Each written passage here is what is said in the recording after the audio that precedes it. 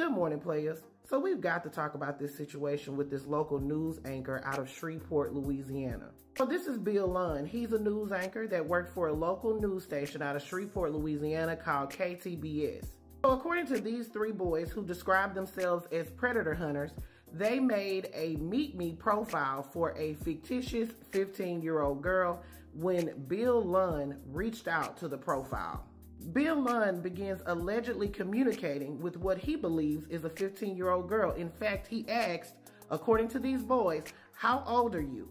And they say 15, and he continues to message, sending explicit photos, and then he eventually arranges to meet with what he believes is a 15-year-old girl. When he arrives, which he tells the fictitious 15-year-old girl that he's coming on his lunch break from KTBS, these three boys pop out. Bill Lunn, according to them, was completely shocked. He starts to move away and says, "Look, I have a wife and kids." And they say that they were completely shocked by him saying that. So then Bill Lunn scurries back to the police station and he calls the police himself. So the police arrive on the scene. According to the report, they spent about 4 hours and 21 minutes speaking with the boys.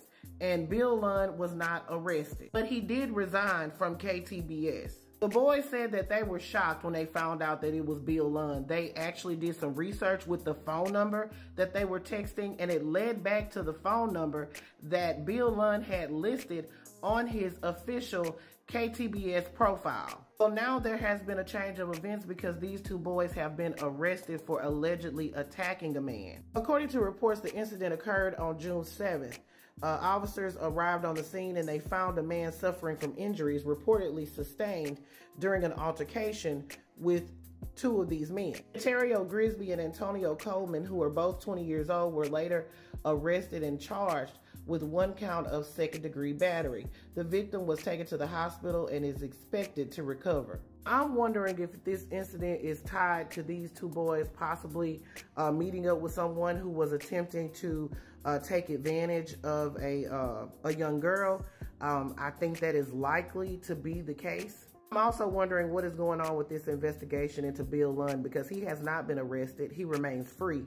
I'm wondering if the Shreveport Police Department turned this investigation over to the feds, because he did use a mobile app to do so. And a lot of times those charges are brought federally.